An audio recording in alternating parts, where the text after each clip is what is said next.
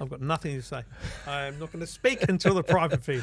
Happy to smile. Why is it? Yeah. You got a different smile, Trev. Shut up. You have to watch You the got to private watch feed. the private feed. It's the first time The there's something in-joke. visual Yeah. to really play on the in-joke that's going to be revealed during the private yeah, feed. watch the private feed this week because we're going to show you something. We're going to reveal something. Is that right? What a teaser. Isn't that a good teaser? That's a great teaser. Boom. Great teaser. So how's your week, mate? You been okay? Yeah, it's been fine. Yeah, busy. Yeah. Getting into it. All good. Yeah, happy days. Our footy teams aren't doing too good. We'll talk about more about that in the private mine's feed. at the top of the show. Oh, top of the ladder. that's right. You changed to the Dolphins. I forgot. changed to the Dolphins. He changed to the Dolphins. Openly. Yeah, last Honestly? year he did it because Trev claims to be a Queenslander. I was born in Griffith. How long did you live in Queensland for? From 30 minutes? How many? I started school and went all the way to year 5. My formative 5 years. years. 5 years in Queensland. Formative years. So you call yourself a Queenslander? 100%. Wow. And I lived in Redcliffe, on the Redcliffe Peninsula. Okay, at so that's Woody why... Point, and went to that's why Humpy Bong State School. Humpy Bong. And, you know, I know what Kippering Shopping Centre is. Trust me, I'm a dolphin. Okay. Well, that's fine. Okay. That's I used to live next door to the Pigeon Lady. Okay. A Current Affair used to do stories on this wild, old, drab, like looked homeless, but lived in a house that looked like it had never been painted or looked after, and was thousands of pigeons. Literally was on TV Can news. I ask, right? You know, you're on TV regularly now. When you were a kid, were you ever on TV? When you were a kid, were you like in the background or something, No. Like, I snuck on TV when Snuck on TV. Oh, you know, like at the footy, you know, you'd say, "Oh, there's me." You know, you see the cameras, you wave around like an idiot, right? And I remember one year, it was 1986, and I was at Redfern Oval watching South play. My brother was the first grade captain, and they beat Manly, and it was a big deal. They made the semi-finals. It was a big game.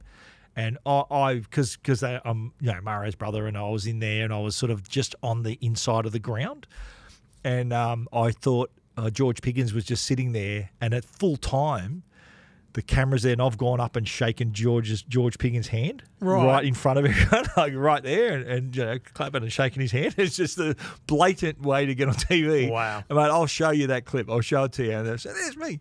Have you still got it? Yeah, it's on me. YouTube. You can see it. Like this was a big game that Souths won, and the footage on me on the sideline. I'm going to say this is going to sound ridiculous, right? Yeah. But I essentially foreshadowed YouTube. What? I saw it coming and didn't take advantage of it, obviously.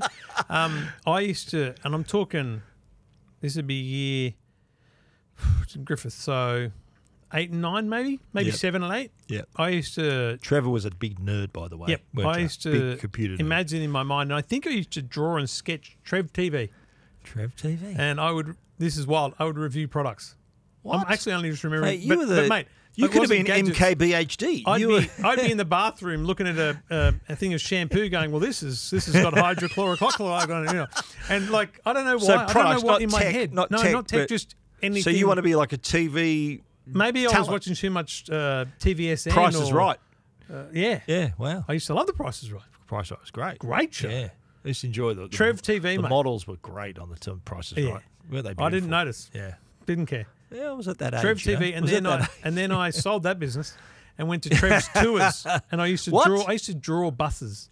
Really? I used to draw buses, like so coaches. Sort of trying to visualise. Really cool coaches. And, really? You know, so hang on. So when did the tech come into this? Like, weren't you? Were you coding by then? Were you I was writing around basic with the and stuff? 64 and stuff. Yeah, for sure. So when your mates are out getting on the drink and chasing girls, you were in there doing your basic programming. Where? Yep. We go to a big party and they're all getting on it. And I'm like, I've got a new mixtape with a rocket ship sound effect at the end. I'm going to go play on my Commodore 64. Record all the songs off the radio, and then at the end, record on the Commodore 64 a rocket taping. I remember. I got to say, I was as big a nerd as you were in high school. I used to book the. We had a couple of Commodore pets in the school library. Remember those? No. They had the Remember, white I'm screen, much younger than you. White screen with a keyboard. It was like an all-in-one computer, and had a tape loader. Yep. So it was all in one. It was the predecessor to the Commodore. Commodore 64 was more the consumer version without the monitor. Right. And I used to book it for lunchtime. So we'd go in there, press. There'd be a little poker. You play poker. Yeah. And you'd be take 15 minutes for this thing to load. Yeah. And then all lunchtime, you'd be in there playing the game. Yeah, that was my entire lunchtime. You'd have your mates around on the weekend and you'd load up Arnie's Armchair Cricket, which would take an hour and a half to load. So you'd have to go and play a game of cricket in the backyard. Yeah. And then come in, and it got to, you remember how long On to the go counter. on the loading because of the counter? I'd write it down. And so you'd know it's got to get to 6:23 before it's going to load Arnie's Armchair Cricket. And so you come back in, it's still at 400, we'll have another game. I used to do that with Helicopter Rescue. There was a game on the Commodore 64, and it would dead set take half an hour, and you'd be out the back kicking the footy and think, oh, hang on, let's go check it, and then it'd be ready to go. And you play, you'd play Arnie's Armchair Cricket, and America's Cup was another one, really long load times, over an hour. And you'd play for 20 minutes, that's enough. Yeah, so your play time was shorter than the load time. Exactly. Yeah. Crazy. What am I doing here? Yeah. All right, it's time to do this. Welcome to Two Blokes Talking Tech Not a bad price. with Trevor Long from EFTM.com Really handy device. and Stephen Fennick from TechGuide.com.au. Have you not watched the show back? Yeah, that's the credits are rolling. Yeah. I'm pointing You're at doing Trevor the and pointing. pointing at myself, but the credits Works are in rolling. the EV show, but not here. I noticed that our videos are reversed. Did you know that? You what now? The videos are reversed. What are you talking I'm about? wearing a shirt and my video it's back to front. You made me looking the other way. You didn't notice that? Every week? Yeah. That's how the video was made. What are you talking about? You know, so the video, when you see me, I'm wearing a in the South intro. shirt. Yeah. Oh, Yeah. I thought you meant the whole No, show. no, the intro. Oh, I didn't make the intro. I just, someone else did that. That's what it is, mate. It's back to front. Because I'm looking this way and I've got my logo's on here, my South shirt on. Okay, Yeah. mate, can I tell you how many people care about that? One. Yep, you. Just me. Episode 628 of Two Blokes Talking Tech. Thanks to the great people at Netgear and Arlo for your home networking needs. Netgear's got you covered. And for home security, nothing better than Arlo in the market. Stephen, a couple of weeks ago, we talked about LG launching their 2024 TV range, and TV season continues with Does it ever? Samsung knocking it out of the park and Hisense following quickly with their pricing. So I just want to talk quickly about how Samsung did this, because I got to say, the best thing I've seen in Australia in tech was the way they presented this. Yeah. Don't you think it was impressive? So at the machine hall in the Forget city. where it was. Yeah, They made it look like CES. They did a bit, eh? Yeah. It was, mate, well, they've done that before. No, but not on this scale. Not to this extent. This was better. Yeah. In terms of looking at their broad product range, this was better than going to their stand at CES. Well, the standard CES doesn't have TVs, remember? No. So they have, remember they have the they're in the pre-show. back. The pre-show. And they have something at Caesars, remember? With I'm talking about their stand at CES. Yeah, this is unbelievable. This is such a with good all thing. the different scenarios that we're talking about. Yeah, like if you didn't go to sport, CES, yeah. this was a perfect introduction to it. Okay. So they did a great job. I think they spent a lot of money because it was really well pulled off. Put together, separating their TV launch into, sport and movies and sound and all that kind of stuff. But also, I think they did a very good job of, and LG did too, but theirs was just TVs in a room. And no disrespect to that. Well, they chose an amazing venue. Their TVs Allianz Stadium. Allianz Stadium, yeah. But this was Good. real. You know what? They product education. told a story. The story they told was they've got a TV for every lifestyle, every taste that you have, whether you're a sport fan, movie fan, gamer. Yep. And they said, and they also were told a story about how the TVs can fit anywhere in your house. Yeah. So I think tick, tick, tick for all of those, because one of those is going to interest someone. Yeah. Their lifestyle, their interest, where they're going to have the TV. So even before you've even talked about the features, they've already hooked you in with this whole enticing range. And you've spoken to Jeremy Senior on the Tech Guide podcast. So that'll Will be, that be next week? That's next Monday. Yeah, my Tech Guide podcast. So Jeremy Senior is the vice president in charge of consumer consumer electronics, TVs and appliances. And so we have a chat about the range and sort of the market as well, more about the market as well, and we talk about some features. We sort of dive deep into some features. I'm pretty honest with these people. I don't beat around the bush much. Yes. And I was like, okay, you're going to talk about AI till the cows come home here, and I get that. Yeah.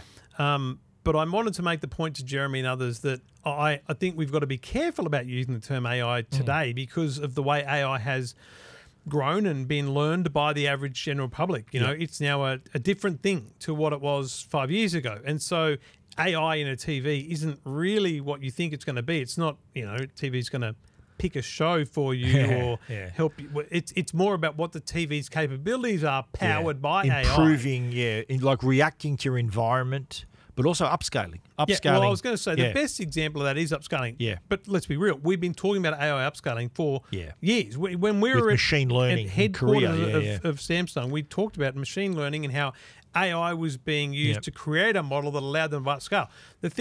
The great point one of them made to me at Samsung was if you take a picture and then put it on a bigger TV, normally it's stretched. Yeah. But what they do is they expand the pixels and fill the gap between the pixels Fill, with not something stretch. else. Yeah. And that's a different way of explaining how they make an 8K picture, let alone a really big 4K picture, look good. And that's AI processor too has a lot to do with it. So that does all the heavy lifting. So it's interesting, even with Samsung. We're going to talk about Hisense later, but at the heart of their TVs is a processor. It's become like the computer, how we talk about computers, powered by this processor because it's got to do so much processing. But on the AI side, I think that, there's a lot of improvements because the goal of a TV company is to improve picture, improve sound quality, improve the experience. Yeah. And if AI can do that, I think Samsung's got they're telling a great story here with the processor, the features that can enhance the video and the audio quality. I don't think we give enough credit to the ability of a TV because I was thinking about this standing there. I might have tuned out a little bit when they were talking because I'm thinking, okay, so I'm watching I choose the content I'm going to watch. The TV has no idea. I could plug a USB stick in. I could bring in a drive, whatever. And frame by frame, 25, 60, whatever number of frames per second. Yeah. The TV is going, oh, here's the picture. Oh, it's got to do this. And then it should look like this. It's doing all of that. Yeah. In fractions of a second, that needs power, repeatedly for every second of every minute of every hour of content you watch. And in 8K resolution. Too. In real time. Yeah. Which is, requires massive power. Yeah. Remember when digital radio first came out? I was working in radio at the time, and the big blow up because you're at the footy and listen to digital radio and it's like 10 seconds behind. Yeah. Because with digital radio, you encode, when it comes out of the commentator's mouth, it gets encoded into digital, sent out the antenna, and then in the radio it gets received and decoded, and that takes 5 seconds there, 5 seconds there. Yeah. That's why. Yeah. Whereas we're watching TV and it's going, oh, you're watching something in standard definition. Let me improve that for you. Yeah. Up to 8K. And I'll do it frame by frame as you watch it. Don't you think remarkable. That's mind-blowing? Absolutely remarkable. And the good thing, like 8K, there's not a lot of 8K content, right? Hardly any. But what this does, it takes your content, whether you're watching free-to-air, YouTube, Blu-ray, 4K, and upscales it. So and I've watched Star Wars and all that, and it does make it look, you're thinking, wow, that's detail there.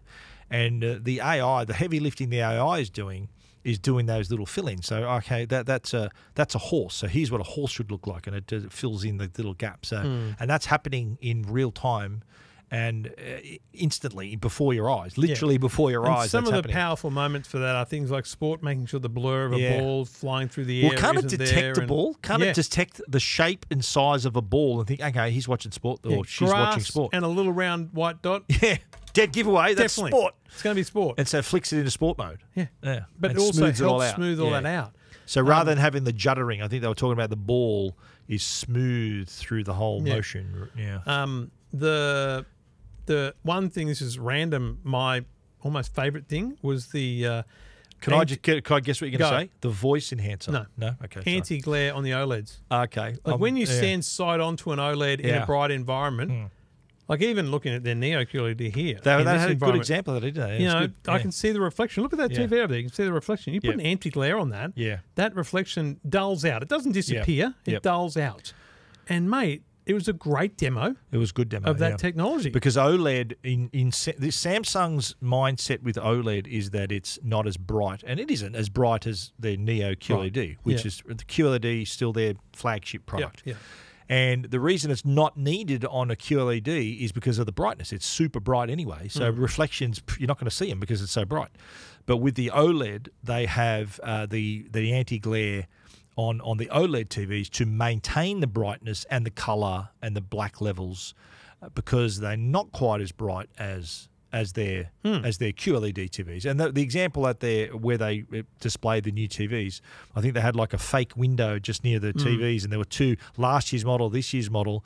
The difference was night and day. It was amazing. It was. Yeah. Now, but I want to talk about the voice enhancer. The voice enhancer. Yes. So this is a thing. Haven't you heard some of your listeners and readers would say, you know what, I can't hear him very well out of the TV. Yeah. What Samsung's come up with is a voice amplifier, active voice amplifier Pro. And what it can do, it can actually extract the dialogue from the TV show or movie you're watching and enhance it so that it can be heard above the background noise. So say someone's mowing the lawn outside, or someone's vacuuming, or using the blender in the kitchen or something, you can still hear the voices above all that sound. Yeah. So it extracts it, and that's a game changer, I think, for a lot of viewers will buy it for that very feature. They want to hear it properly. It's simple things like that. Yeah. Because, you've had to kind of say this a fair bit lately, but it really doesn't matter how these TVs differ to last year. It matters because there's changes. Yeah. What matters is how vastly different they'll be for someone who's buying from 5 years ago, 7 years ago, because that's the market. It's the smartphone argument. You know, when Apple releases the iPhone 15, it's not much of a difference from last year, but last year's customer's not going to buy that one. If you've got an iPhone 10, you're going to probably buy the 15. Just same for these ones. And in my interview with Jeremy, I said, look, how easy are you going to make for customers to know what to look for here if they haven't bought a TV for 8 years? This is all foreign to them. I think the biggest shock today will be the operating system. Yeah. They look vastly different. Yeah, they do. Every app, every menu, just the fact that when you click the button, it doesn't come up on the bottom. It's the whole screen now on home and stuff like that. It's a very different process. Exactly. And Samsung, by the way, have been top global manufacturer for 18 years in a row. Pretty good. Just quietly back on OLED. Yeah. Let's be real. They talk about all the, they think this and they've anti-glared that. But in the end, they need to be in the OLED space because LG is dominating because they've been there 11 years. Sony's doing it as well, but they're using the LG panels. Yes. LG dominate OLED. And let's be real, whenever you read the best eyes, like Stephen's, high-end TV reviews, will always tell you OLED's the best technology, definitely, right? Yeah, definitely. So if you asked and you're pushed, we'll always say OLED's best. I said to someone this week, look, it depends on your budget range of things. I personally would every day of the week get the Neo QLED because of the look of the TV. Yeah. It's beautiful. It's borderless. It's unbelievable. And no one has been able to do anything like that. And the Neo QLED quality is, mate, it's not far off OLED. It's bloody close. It's really good. But it's not OLED quality, right? No. And so Samsung knows that. And so when they see that OLED is listed as being the best picture quality available, they have to be in that space. Yeah, true. And that's why they're in that space. Have you ever heard LG saying anything about their brightness of their OLEDs? No. Never. Like, I reviewed the Samsung OLED, and I'm going to do the new one in a week or so. You could put this in the brightest room in your house; it's still great. Yeah. It's not. We're talking about computer measured brightness. Yeah, I know, but Samsung still want to preserve Neo QLED as the hero product, right? Yeah, which it is. They'll keep pushing the boundary of brightness, and it's also why the Neo QLED have the biggest sizes, 98 inch. Yes, you're not going to get it. I think the biggest OLED you can buy from Samsung is 77 inch. Yes. So that's, again, they're preserving the flagship as Neo QLED. And fair enough, LG have their OLEDs are the flagships. Yes. And there's never once been, and mate, I've had an OLED, LG OLED, I've got one in my office and one in my bedroom. Never, ever, ever have I said that TV is not bright enough. Let's talk about size. LG talked about 40% of TVs being 75 inches or more. Samsung said to me that in last year, 85 inches became the average size in Australian homes. No, and they did some research. 85 inches is also the fastest growing screen size. Yep. But here's the one that I love. They talked to anyone who owns a 75-inch TV or bigger, so big screen owners. Yeah. 95% of big screen owners love their TV. Yeah. The other 5% wish they went bigger. Okay. You know what I mean? Like, this just establishes I don't like it. I love it. continual bloody go big or go home. Exactly, mate. You're mad if the first thing you do isn't measure the space. And I did put this on Jeremy in my interview. Why couldn't they just go, it's 98 inches their biggest TV. I said, why didn't you just go the extra 2? Go the extra 2 to 100, mate. What does he say, spoiler? He said, it's big enough. It's factory based. Yeah. a lot of those factors, but the point was also they made was the fact that they're going to offer 98-inch in a range of models. So basically, reading between the lines, they're going to offer a crystal UHD 98-inch, so they're affordable 98-inch. Yeah. Then they're also going to offer one, of course, in 4K and 8K QLED as well. Yep. So the story there is that a 98-inch TV at all price points. Yep. Basically. So yeah, size is important. Can we switch off TVs for a second and talk about the music frame? Yes.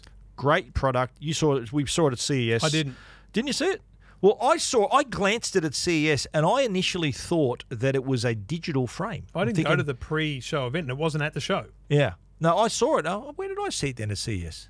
Sure it was on the stand. It was not at the stand. Well, I saw it. I think it might have been. Anyway, I initially thought it was a digital frame, and it's not a digital frame. It's a proper frame. You put actually a physical picture in there, but it's a speaker. And the inspiration from that was from the frame television. So the frame, when it's a TV, is a TV, right? Great QLED TV. When it's not a TV, I was it's a frame. confused by this at CES because I assumed it was like I thought it dial was a up. digital frame. I thought you're on Spotify Yeah. and it uses the album art to fill the screen. Yeah. That's what I thought. It's not. You put a Would photo have been in. a big screen. Or yeah. you order for about $100 US. You order Like an you acrylic upload a thing, photo yeah. and or an album or something. They send it to you, right? Yeah. Now that's $100 to get that done. It's like $50 US plus Yeah. shipping. So let's just call it $100, right? The frame costs $750. Yeah.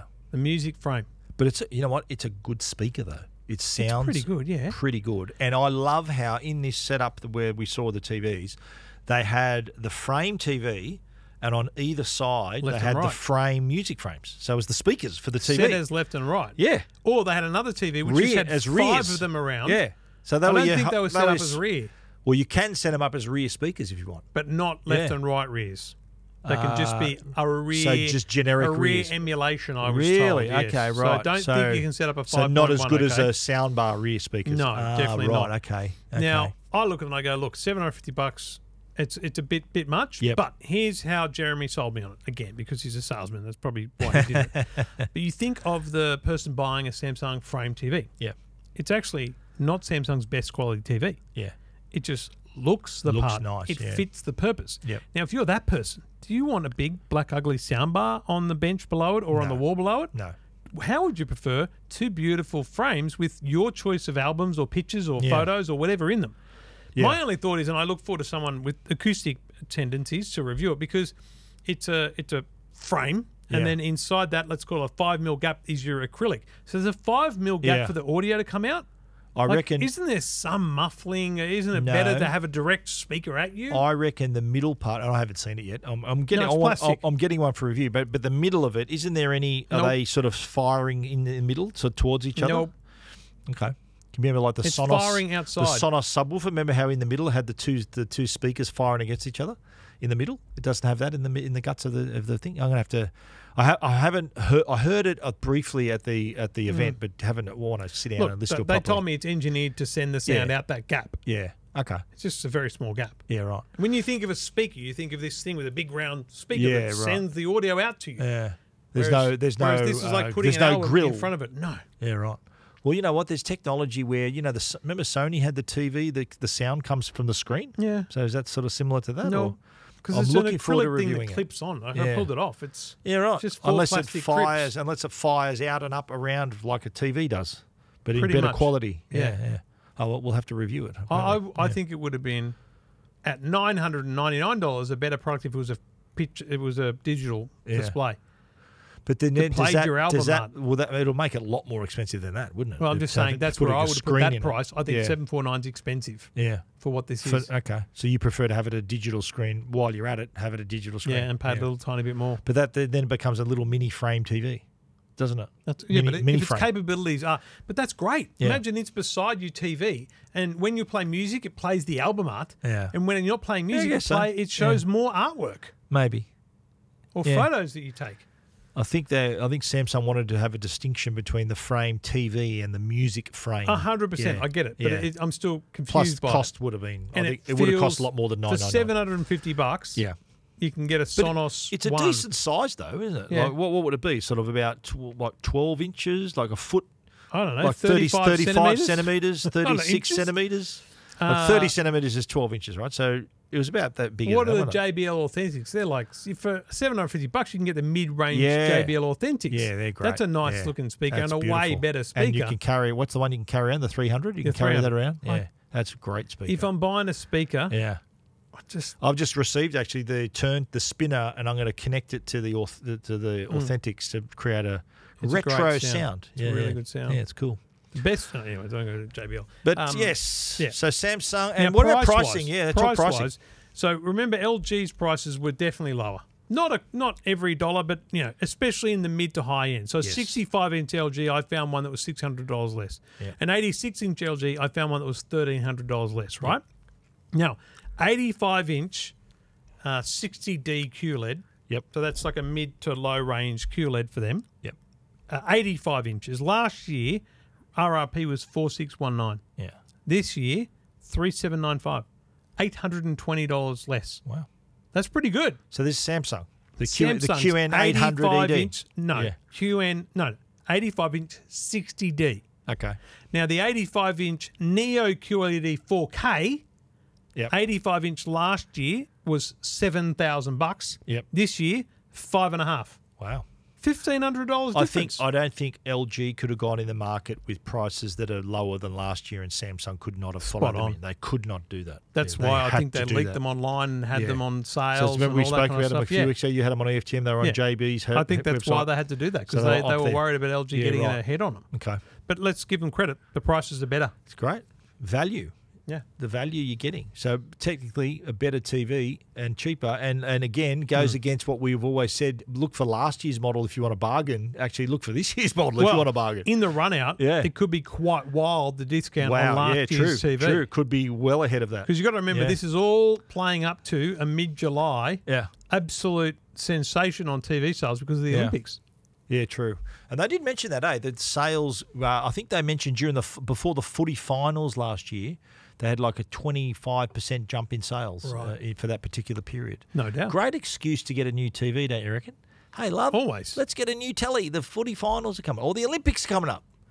What would be cheaper? We go to Paris to watch the Olympics or buy a new 98-inch Samsung TV? What do you reckon? That's a good point. Might be cheaper just to get the telly. Well, actually, love, outside of the Olympics, we might be able to get there for this price, but during the Olympics with accommodation prices and things, it's going to probably be double can't afford that. it. Yeah. Let's just get a beautiful Neo 10,000, QLED. that's nothing. Neo QLED 8K with stand 4K on it, upscaled. Yeah. Stan's going to have the Olympics. Stan's going to have the Olympics in 4K. I assume so. Yeah, you'd expect so. Yeah. Is this the first 4K Olympics or the last ones? What was the Rio? Was not Rio. Tokyo. Where was it? Tokyo. Was that in? That was 4K. I think it was. No, it was the first 4K still Olympics. have them in 4K? I think so. In Australia?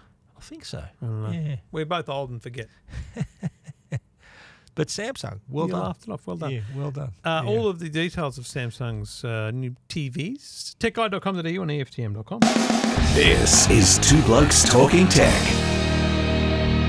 Well, Samsung weren't the only TV brand at it this week with their new product. Hisense also stepped into the ring, and I've got to say, impressive. So brighter, bolder, bigger. You can't go past, Trev, 110-inch TV. Wild. Now, I saw this, you saw this at CES. I'm filthy. I was stunned. Yeah. What are you filthy about? Because someone's going to have a bigger TV. Trevor can't handle someone being bigger than him, eh? Is that right? But when it comes to TVs, you got to have your standards, folks. So I think, and we've seen the mini LED. So this is mini LED. So look, to explain it, their Hisense's ULED technology is basically quantum dot with their picture engine. So it's basically similar to Samsung's QLED. It is technology. a QLED. It is actually Neo in many cases because Neo QLED for Samsung is mini LED with a quantum dot. Yep.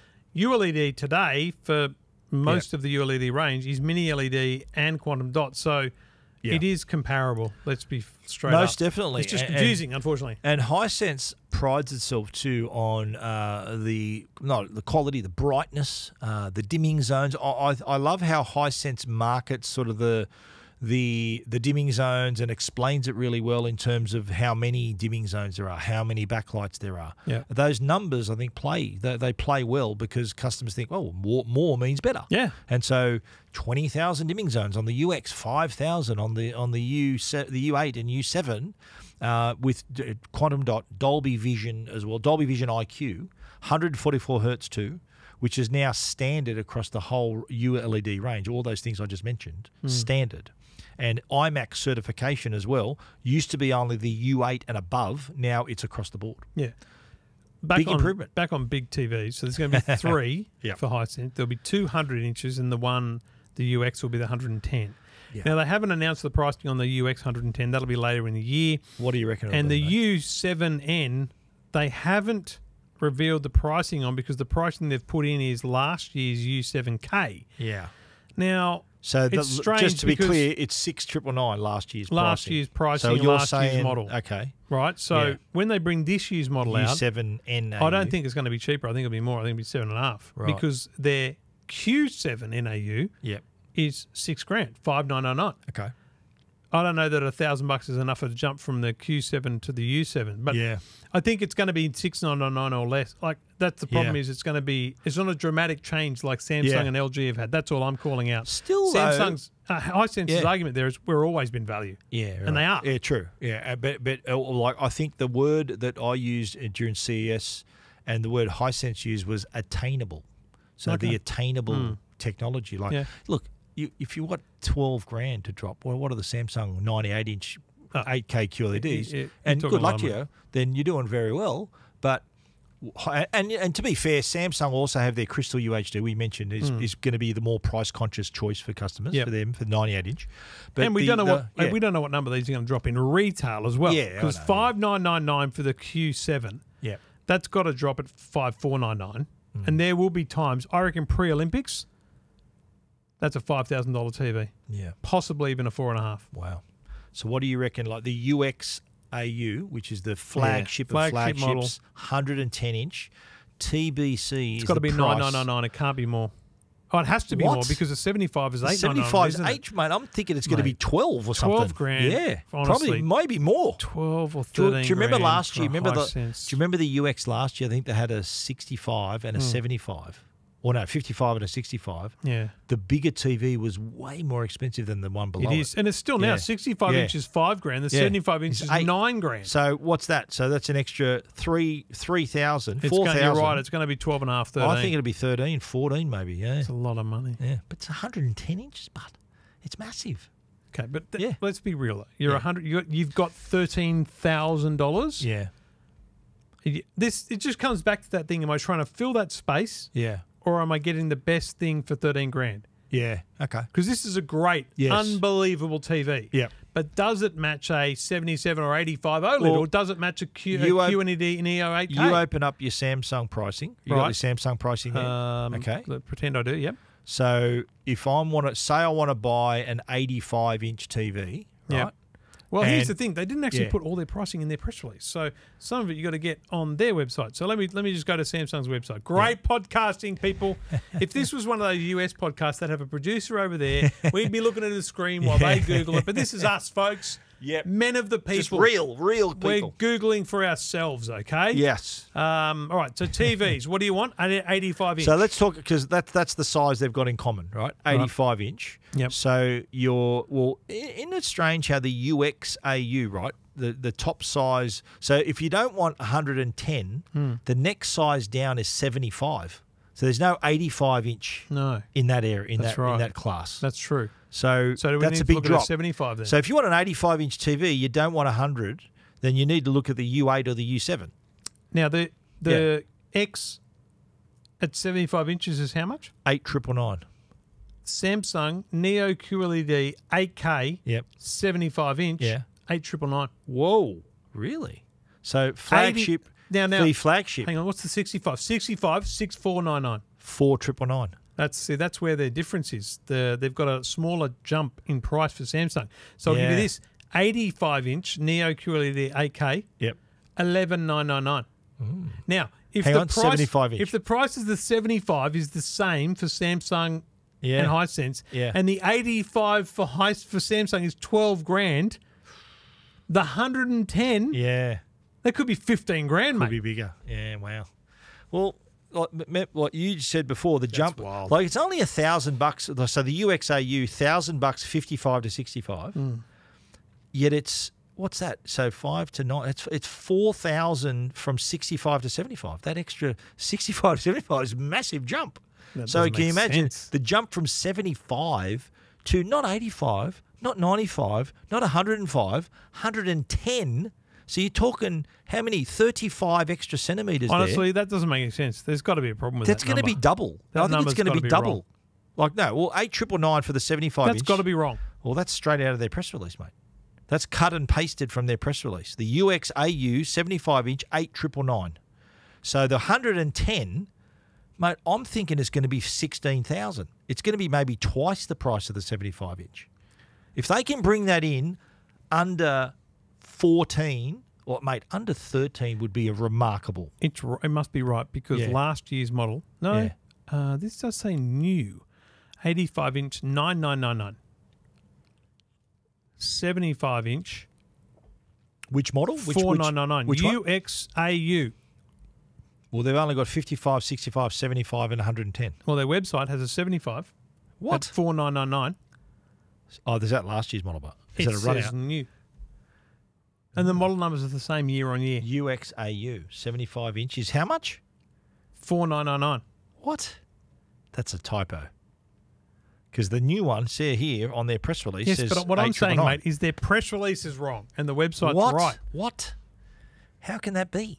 Or because the model numbers are the same, we're actually seeing I think that's last year's model. year's model, That's but it's last the year's same model number. I'm going to look up the press release once again to make sure I'm not having a... No, I've copied the same. I've got the same thing on mine, mate. Yeah. So you're 100%. It's not that. Okay. I don't know. Confusing. Not changing a model number doesn't help. Yeah. Do you reckon? Put an extra letter or number Just in do there. Hey? something, folks. Yeah. All right. And we're happy to Details. review the 110 inch, by the way, too, if you want to bring it around. If someone's gonna like, I'm not paying again to have someone change my freaking TV at home. Okay. Yeah. So That's with a way too much 110 inch TV, right? I think I asked this question at CES. Hisense said, "How the hell are you going to get that home?" Well, I Has spoke to to be a Jeremy Senior about special about service. just big TVs, 98s and things, Yeah. because they got 3 98s at Samsung, Yeah. right? It's a 2-man lift guaranteed, and there Yeah. are some retailers who, for OH&S reasons, are saying it's a 4-man lift. What? So The 110 inch will be a 5-man lift then. That's a lot. mean- It's not. It's going to be a heavy, not only heavy, mate, but it's big. It was the biggest big and box unwieldy. I've ever seen when the Yeah. 100 came into my house. Yeah, wow. So imagine the 110. Mate, it's just wild. Wow, Wild love numbers. to see it. I did see it at CES. It was absolutely gobsmacking at CES. Did you agree? 100%. It was amazing. And by the Yeah. way, we still haven't got TCL's announcement for their 115 inch 15, either. yeah, geez. So yeah. they're gonna pit them at the post Olympic style. So with 110's not due till June? Is it Don't know. June? Doesn't May, say. June? Doesn't say. Before the Olympics. Will it be? I don't know. Well, June is before the Olympics. But is it in June? Isn't the press release never said that either, did it? No, I don't think so. It just said TBC. Exactly. May onwards, Hmm. which could be June, could be July. Could be December. I doubt it. I'm just saying. I doubt it. Without the presence of positive, facts, I can't be sure. Fair enough, mate. All right, Fair we'll let you enough. know, though. All the details at techguide.com.au and EFTM.com. Everything about tech you never wanted to know. This is Two Blokes Talking Tech. Thanks to the great people at Netgear, the Orbi range will light up your home with Wi-Fi, cover your home in a dome of Wi-Fi, full speed, everything you're paying for. If you're paying for high-speed internet, right, you're getting gigabit internet. By the way, that's going to get faster if you've got HFC. It's going to be up to 750 to 900 meg instead of the 600 to 700 you're getting now. But anyway, moving on. If you're paying for really high-speed internet and you've got the latest devices, you've got Samsung's latest phone or you've got latest laptops, which have got the latest connectivity technology, none of that matches together without the best connectivity in between. So get yourself an Orbi Wi-Fi system with the latest technology so that even if you've only got one of those fancy new devices, in a few years from now, you'll have many more and they'll all be able to take advantage of the high speeds, the range, the efficiency of the network. That's what Netgear does. Finding the perfect Orbi is very easy. A few simple questions on their website, netgear.com.au, will take you right to the product finder. Find your Orbi, and it'll help you find the best product for you. Check it out, netgear.com.au. This is Two Blokes Talking Tech with Trevor Long and Stephen Fennick. Now, earlier today, some radio, someone somewhere sent me a link to an ABC online article about an Optus customer losing $10,000, their digital identity in a phone porting SIM swap scam. Bottom line, bloke lost $10,000. Yeah. Now, I'm a bit confused by this, so I investigate. I talk to Optus as best I can. I try to understand, how does someone lose money, and also how does a porting scam happen? Because you and I have ported our phone numbers many a time. When you get a new SIM from a new telco, you go to make the switch, you get a text to your old SIM saying, did you approve this? Have you authorised this? Yes. Like, you got to click here, you got to authorise a code or something like that, right? Yep. You get a text to your old number. Yep. There's a screenshot on the ABC website that says, Optus, it's from Optus, we haven't received a response from you so far for the SIM replacement request, so your SIM will be replaced. We'll go ahead shortly. That's a SIM replacement, not a SIM porting situation. Right. So let me explain the two different scenarios here. A SIM replacement, and the example I gave at EFTM is you're out on the harbour on a boat and you drop the phone over the edges in the bottom of the harbour. Yep. Or you drop it off a bridge and you can't dive down and get your phone. You've lost your phone. Yeah. And the SIM. Yep. So you go to Optus, Telstra, Vodafone, whoever, and you say, lost my phone. I've got a new one here. Can I get a new SIM card? Yeah. They give Same you number. They give you a new bit of plastic. Yep. They authorise you for your ID and everything, and they give you a new bit of plastic, and your old phone number, your normal number, works on that bit of plastic. Yep. So it's like when you lose your SIM breaks or your phone breaks or whatever. It's a legitimate thing, and it can't be done unless you authenticate your identity with the telco, right? So SIM swap and porting That's a SIM has swap. to be authorised. That's a SIM swap. Yes. Nothing to do No with porting. porting. Yeah. That's a SIM swap. Right. A SIM porting is when you go to its servo, you grab a Boost mobile SIM or a Lebara or someone like that, and you put it in a new phone, and you follow the instructions, and it says, do you want to keep your number? Yes, I do. I want my number. Yep. I want to keep my number.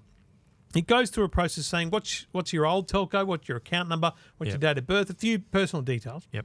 And it submits, and then it sends an SMS to your active existing number with Optus, whoever you're with, and says, do you really want to do this? This is going to happen. If you don't do something, it's going to happen. Yep. And you have to essentially authorise it. And then your new service becomes active on Lebara or Boost or wherever you are. Yep. That's SIM porting. Yep. What happened to this chap is both. Oh. But it happened in sequence, and this is really critical. They did not port his number away to another telco first. First thing they did, my guess, I haven't spoken to the guy and I haven't forensically looked at it, but let me tell you what happened. His details were on the dark web. His email address appeared a few times, 16 different passwords. Hackers went, all right, let's get into his Gmail. They tried every password. They got in. They got into his email. Yep. Then they went, looked through his emails for invoices. Oh, he's an Optus customer. Okay. They went to Optus. My Optus. Let's reset the password. They've reset the password. How does that happen? Through your email. Hey, they've got access to your email. They've approved the reset password. They've got a new password. They're in the Optus app.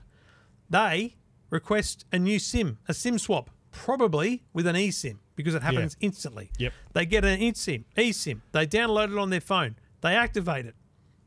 It might take an hour. It might take 3, but they activate it. This guy then gets a text message saying, we've swapped your SIM. All good. Happy days. Yeah. His phone stops working because his SIM is no longer active.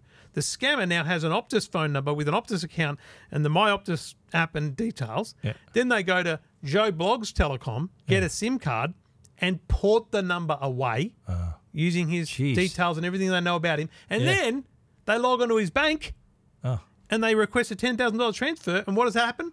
Sends an SMS to his number, which is now with Joe Bloggs Telco in the hands of the scammer. He puts in the 4-digit code. Money's transferred. You've lost 10 grand. It's not a simple SIM porting scam. And let's face it too, unlucky. The guy just happened to be one person plucked out of someone's details in the dark web. There's 10 million people who are scammed out of Medibank, Latitude, Optus. There's a bunch of people's details online. Yeah. This is what they're trying to do to you. Pretty technical too. You need to have sophisticated alerts on every email. Yeah. You need to be alert for weird emails that come in about changing passwords that you didn't do. Yeah. And if you get them a lot, like I get these weird ones, booking.com. Someone's trying to log into my booking.com account. Good luck. What? I've never used it. It doesn't have a credit card on it, but good luck. So I get them so often, I went, I'm going to change the password anyway, just to be sure.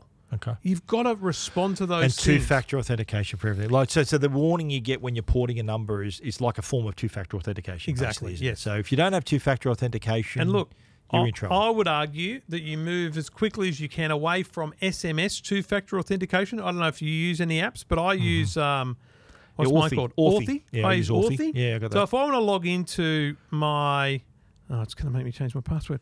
I've got my Xero accounts, my Gmail, my Instagram, my Facebook. Gmail. I haven't got Gmail. I'm going to put Gmail in my there. CoinSpot crypto account, my domain accounts, even my Uber account has Authy. So if you log in, if I said now live on our podcast, my Uber account, email address and password, you can't log in unless you've got my Authy. Yeah. Even if you port my phone number away, you can't get in. Yeah, I got Authy for Xero. Yep. Net registry, my domains, site, yeah. my domains, and Twitter. Yeah. Because Twitter don't remember how Twitter they went away charge from for SMS or something, yeah. But so you're saying you can do it for Gmail as well? I'm pretty sure. Gmail? Yeah. I'm going to switch. It's great. Google has an authenticator app as well. That's great. Although Google, Facebook, Gmail, I would use. Google normally uses open up your YouTube app, yes. YouTube or something else. And that's pretty solid. secure. Yeah, yeah. it's pretty solid. But look, I guess it's just one of those things where I go, this story could blow out of proportion a bit. Yeah. And it is bad. I feel really sorry for Mr. Someone here? And noise. Mr. Ryder, Andrew Ryder. Mate, from Townsville, he's a business owner. I feel bad for him. I really do. That's shocking. But it's like this story is written. Optus customer loses $10,000.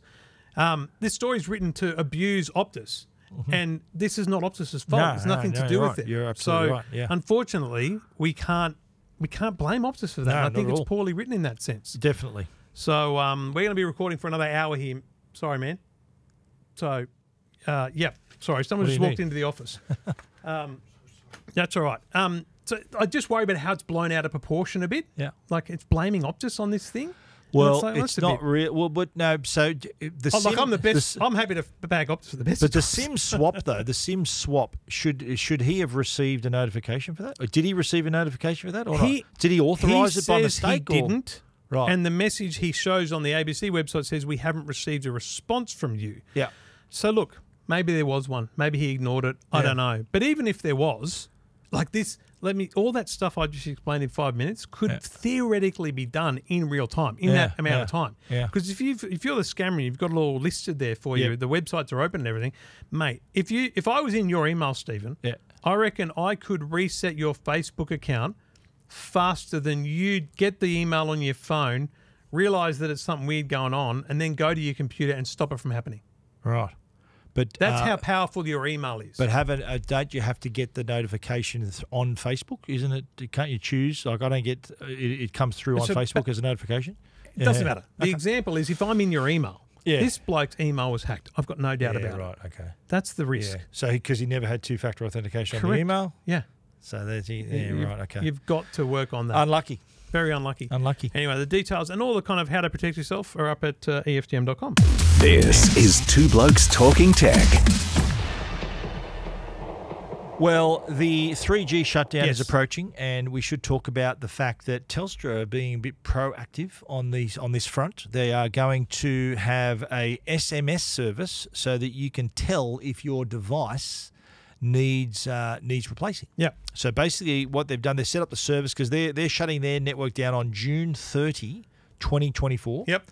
And customers can then text to a special number. So if you text the number 3 to 3498. Very hard to explain, isn't it? Have you done this on the radio? Not yet, no. It's so hard to explain. So what you do, if from the phone that you think, is it going to work? Yeah. You send the text from that device and it'll send you a message back to either say it's time to act, you have to change, or it'll say, thanks for using the checker, your device is compatible. So basically you are and so we talked recently about the minister's issues, right? Yep. With this whole switch off. And Telstra said there's 113,000 people using 3G phones right now on their network. Yep. Okay, so that's 100,000 people that urgently need to do something, right?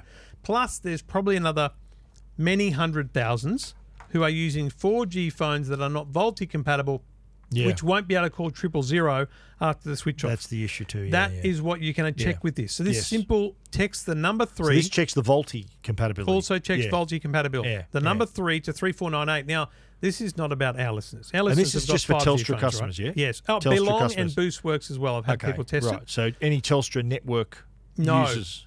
Aldi, no. Belong and Boost, because they're actually Telstra customers. It all works, right? Okay, right. But not Aldi customers. No, because they're not really Telstra customers. Okay. They're a separate business. They've got a separate pocket of the Telstra network. Yes. Okay. Whereas Boost and Belong are just Telstra customers under a new marketing brand, right? Righto. The thing I worry about is not our audience. They've all got 4G and 5G phones. Yeah. You got to think about your neighbour. You got to think about your parents, your grandparents. Yeah, exactly. People that have got a good phone. It's been a great phone for like 10 years or so. Can I have that back, please? They've had a great phone for like 10 years or so, and they think it's going to work for a while, but it's like they're the ones that are going to dial 000 next month or something. Absolutely, yeah. And not be able to and do when that. it's too late, so the worst case scenario is that you haven't done this check, no one's checked on you. Oh, no. You need to ring 000 after the 3G shutdown, and you can't. Yeah. That's the big issue. And let's be, I'll say it again, the time you find out your phone doesn't work is when you need 000. Yeah, exactly right. So you got till June, end of June. If you're a Telstra customer, end of September. Is it September if you're an Optus customer? And Optus, I spoke to Optus. They don't have a similar tool, a checker. Yeah, they're just basically saying, please check and go into a store. We're talking to our customers. They're communicating with you and all that kind of jazz. Telstra says to take, if you're not sure, take your device, show the SMS if you're not sure of it, into a store, or there's even a number you can ring as well. So you can ring 13 22 00 as well if you want to find that out also. Yeah. Very good. All right, all the details at EFM.com. I'm going to lock the door from now on. Good idea, mate. Kevin, he's a neighbour. Yeah. But I think he was going to wait here until we finish the show. Yeah, right. You'll be waiting a while. If you're wondering why we're looking off screen, he's one of your tenant neighbours here, mate? Or is he a nice guy? Lovely bloke. Okay. And, you going to share what he wrote on that bit of paper, mate? Or? Took a while too. No, on the weekend they're going to use a crane to trim some trees, and so I can't use my car park over there. So, damn. I normally leave a car. Is that why didn't he just leave that note on your door? He just walked in. He didn't have a pen and paper? I don't know. And then I like how Trev said, we're going to be recorded for another hour, mate. And he goes, write it down here. He goes, can I write it down? And the only piece of paper near me is the rundown. Yeah. So I turn the page and then I think, just even know what's next in the show? Of course I know what's next, mate. I'm a pro, mate. All right, well, here's what's next. This is Two Blokes Talking Tech with Trevor Long and Stephen Fennick. Two Blokes Talking Tech, proudly supported by Arlo, and you know what? Arlo make a great range of cameras. We know they're essential cameras, they're floodlight cameras, they're doorbells, but you know what? You can make it even better if you choose to sign up to Arlo Secure. Arlo Secure can store up to 30 days of video events and recordings from anywhere. So if you've got multiple cameras, you're able to have them all stored up in the cloud. Talk to our audience. And you can also set up smart notifications. And by that I mean you can find out whether your notification is a person, a package, a vehicle, or an animal. So you're not going to get those nuisance notifications of trees swaying in the breeze or cars driving past your house, which can be annoying. You'll get smarter notifications that matter. So customize also the areas that your camera detects. So again, another reason to have this the Arlo Secure is that the case I just mentioned where you see cars or trees swaying in the breeze, you can just aim the camera to only detect movement in this area here. So you can actually set it up for and receive notifications for this area, these activity zones, wherever you prefer. And that's all part of Arlo Secure. So yes, having your 30 days of video stored up in the cloud is a great help, a great advantage, but these other features, the smart notifications, setting up where you want your notifications to come from is an ideal scenario as well. And if you're like me and you're at work and you want to see what your new gutters look like, you can just log into your Arlo and look at the gutters. There you go. They are beautiful. Happy days. So yes, protect your home, protect your business, protect what's important for you, arlo.com. This is Two Blokes Talking Tech. Do you know when you're at big tech shows and you walk around, you see something, you think, should I have known about that? Like it's a big brand or a big thing, and you think, what the hell? I was walking around IFA. It was not MWC. It was IFA in September. Okay. And there was a stand. It wasn't big. It was as big as this podcast studio, right? Right. And it was the Find My network by Google. Ooh. And I'm like, hang on a minute. Do they call it Find My as well? It's Find My Phone network or something like that. Find My Device network. Okay. And I thought, what's that? And then so it turns out... Apple's got no copyright on the word find, obviously. Obviously not. It turns out it's essentially the same thing as the Apple AirTags. Now, they have launched this in the US now. It's coming to the rest of the world. But there's something they're waiting for. And this is a fascinating thing. Basically, they've broadly said, I don't think they've made a public statement, but broadly they've said, we're waiting for Apple to support it. So you know how now, and I get this a lot on because I'm still using an Android phone, an AirTag is traveling with you. It doesn't say unknown device. It says an Apple AirTag is traveling with you. Yeah. And you can do all the same so things. you get the notifications on your Android, yeah. All the same things you can do as an Apple iPhone user with an AirTag near you, you can do on here. You can see that it's an AirTag. You can make it beep. You can do all those things, right? Yep. You get a map of where it's tracked you. It's brilliant. Nice. Google has been waiting for Apple to include cross-platform unknown tracker alerts on the iPhone. Yes. Which I think is unbelievably noble of them because essentially Find My is unbelievable. It's brilliant. Yeah. But the big narc in the world is it's being used for stalking. Now, I'm not downplaying the seriousness of that. Yes. But we have to understand that every technology gets used for evil and good, and it is just is what it is, right? Yeah. But Apple has improved their systems and all those things to make it better, and it's as good as it can ever be. But what Google said is, we don't think we can put these products into the world unless iPhones can also let people know if there's someone with them. So I think that's great. I think that's admirable. And just on that, you get those alerts that are AirTags following you. Yeah. It just really makes it easy for the thief. The thief is going to get a notification there's an AirTag following them. If they steal your stuff, you get an AirTag. Yeah, but you don't get it. You get it. You don't get it within 2 minutes. No, I know you get it like within an hour or so, don't you? So no, sometimes I don't get it for 6 hours. Yeah, okay. It's variable. There's no set time. I'll give you an example. A good mate of mine had his e-bike stolen, so they cut through the chain to get his e-bike. Yep. And he was using Find My to track them from Little Bay to Redfern. They jumped on a train at St. Peter's and went up here. And then 90 minutes in, 2 hours in, the AirTag disappeared. They lost it. Battery pulled out, yep. Well, battery pulled it. Well, no, they knew there was an AirTag there, and it potentially could have been them being warned that there's an AirTag following them. So but the reason it stops tracking is because they pulled the bloody thing out. Or they just found the AirTag and threw it away. They left it somewhere on the street. Well, then it would have still been tracked. Or they tracked it. They tracked it to the gutter where they dropped it. Exactly. So it's well, here's my advice: if you're someone that's trying to protect your bike or your whatever it is, there's key rings, but there are some seriously secure and free shout out to Derek at Try and Byte, TRY and ANDBYTE. Yep. Tryandbyte.com.au. They've got a category of, I think, devices. If you go devices and Apple AirTag, there's a bunch of vaults. The brand is called Tag Vault.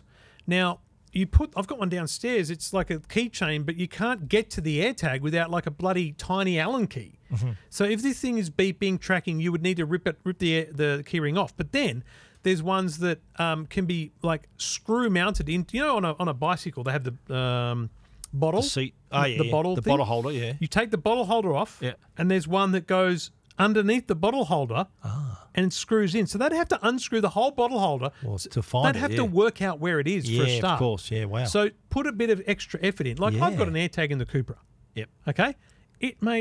I know it will make a noise if they try and make it, tell you where it is. But it's going to take them 15 minutes to find it and to get it out. Okay. So I believe that in that time, I'll definitely be in the car and I'll be on the police. Yeah, right. And I think I'll have a good chance of at least knowing more about it. So you're. I'm okay with. I think my app on my Merc can tell me where the car is. Oh yeah, just like because there's a SIM card. Yeah. So can my dash cam. Yeah, of course. Yeah, but if they're stealing a Mercedes Benz, I tell you right now, they know where the SIM card is. They're ripping the SIM card out. Where is the SIM card? Don't tell them. I don't know, but don't tell them. I'm tipping before they steal it, they're going to work that out. Yeah, you reckon? Yes. Are they that specialised, you reckon? Yes. That would know that? To target those sort of vehicles? Yes. Come on, mate. Yes. Sounds like a SIM swap scam. Every day. Out of a car. every day of the week. What the hell is going on? But I think the balance that we've found between the AirTag being great for helping find things and the concern around stalking and domestic violence and all those things. Fair call. Look, if it was me, I'd push it more towards preventing the theft. Yeah, I agree. I'm not saying I don't want to prevent domestic violence. I'm just saying the tracking part of it. Yeah. Like it's such a low part of the problem. I reckon, the mongrel factor is probably 1% of AirTag. I'll tell you right now, and this is a horrible thing to know if you're being stalked and you've got a domestic violence issue. Mate, you can get trackers that don't expose themselves like this. Yeah. I'll give you an example. I'm not trying to help out the stalkers here, but you could go and buy a pet tracker, which has a 4G. Yeah. You can put a 4G SIM card in it and a decent battery. And you know what? If you could some way auxiliary power that in the car through the glove box while you get 2 minutes access to it, that thing's going to track. It's never going to beep. Yeah. It's never going to alert you on your mobile phone. A pet doesn't have a phone to say they're tracking you. Put it this way, if it's not a Find My device or a Find My device thing from Google, it's not going to have these anti-stalking features. Right. But I think the reason that these do have it is because they're the easiest accessible, the most obvious choice for people. But what if for example, if the governments think this is something that needs to be done, which they haven't said, but they've clearly put pressure on, why aren't they making any tracking device do the same thing? Yeah. Okay. I'm telling you, so it's a bigger problem. Even like probably GPS, like it's a bigger problem than AirTags. Yeah. It just is. Okay. And, I remember when this issue came up and I raised this with Apple. I said, look, if you're going to give it, when this notification, like the anti-stalking notifications came up, and I contacted them, and their answer was, look, these products are designed for you to find your devices and it's not meant to be. I don't think that they did see it coming because they worked with networks of like domestic violence or women's networks and things at the time. Remember when they announced it? They said that. No, but if you're using this solely to keep track of your items, not to track people, then this little giveaway designed to prevent stalking is going to alert the thieves. And their response, as I said, was, well, it's meant for you to find your devices. And it's actually meant if you find stuff around the home. It's not meant to be tracked across the city to find your stolen. It's bloody good at it, though. Yeah, of course. Bloody good at it. Of course. All right, details of that Google stuff is up at EFTM.com, and you can read more about it. This is Two Blokes Talking Tech with Trevor Long and Stephen Fennick. It's going to be a real edit today because that dropped out. Yeah, it dropped out again. Just during the show. Damn it. Did the battery already run out, or was there something wrong with the camera? 91%. Really? So a good point. It could be the camera. Could be the camera. Yeah. It had a 91% battery. I've got spares, so we'll be all right. Okay. Doing very well. Yeah. You've got spares. I've got them up here. I was testing. Yeah, I noticed. Yeah. What are you doing new angles for? Long story, but I thought those poles. Oh my God, there's one up there too. I thought those poles would be able to be used here on the desk. So that I could get rid of the tripods, just clean it up a bit. Yeah. But then it puts the cameras too close and then the wide shot doesn't work. Bit of inside baseball here. I use those poles in where I record my videos at home, so they're not connected to my desk. Yes. So I've got a little frame in front of the desk that uses the pole. So I don't have a tripod sticking out. So it's pretty neat behind the desk. Did Aaron make the frame? No, I bought it. What sort of frame? It's a metal frame. Yeah. What do you mean? It's a metal frame that's it's normally designed for people who want to do a top-down shot. So I just put it on the floor, raise it to its highest level, and use that pole to... Is it square-edged or square-edged. Yeah. I might need to get one for down there. That might work. I will show you the ones I purchased. Yeah, but what are the legs on it? Big black legs. So it's that's very... I'm trying to get rid of the legs. No. They're flat on the floor, though. Flat on the floor. Flat on the floor. Flat right angle edge. A lot of inside baseball here this week on Two Blokes Talking Tech. This show's going to take me 5 hours to edit. We'll sort him out. For reasons that are not relevant to you folks. Yeah. But I will put in the yards. Good for you, mate. Good for Hard you. yards. That's what we do here, mate. We put in the extra effort. That's what I do. I mean, you do for the movie show. I drive out here, mate. That's my effort. I got to get out of here. Dry your eyes, princess. All right. See you next week. Bye-bye. Everything about tech you never wanted to know. This is Two Blokes Talking Tech.